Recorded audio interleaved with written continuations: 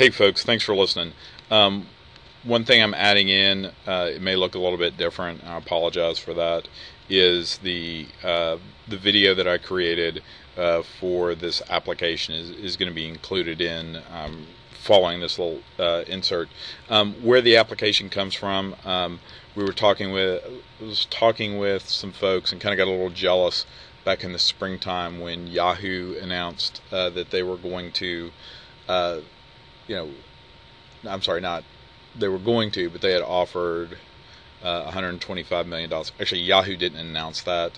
That was word on the street. They had offered Foursquare $125 million in cash, and I was like, hey, I've been in that space.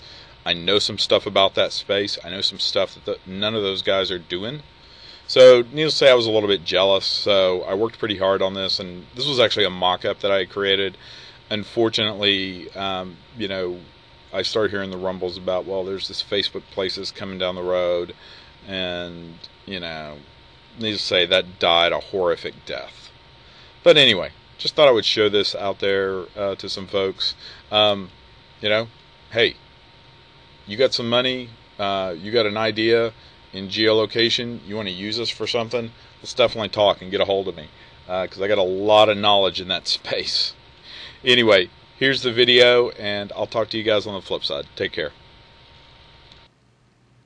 So here's a quick example of my application. This is showing it running on the iPhone. What I've got here, this would be the initial startup screen that a user is going to see, and they'll have some options. What are local retailers going to provide?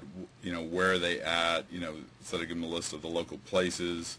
You can do I'm here, show them where I've been, stats, then they can also add a place. So let's just walk through on the what happens with the local places. So I click there, and then I get a list of here are local places, and these are just showing places that are around me here in Knoxville, and I can scroll through them however I want to.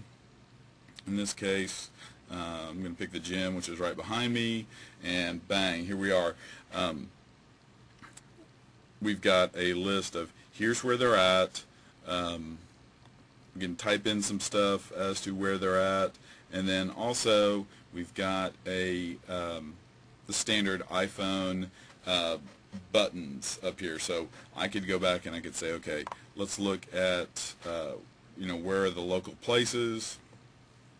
Then I could go all the way back to the beginning, or let's say I'm here, and I can say, okay, take me all the way back to the beginning. And so there's this kind of functionality is across the spectrum, but the key in all this is I never told the application where I was at.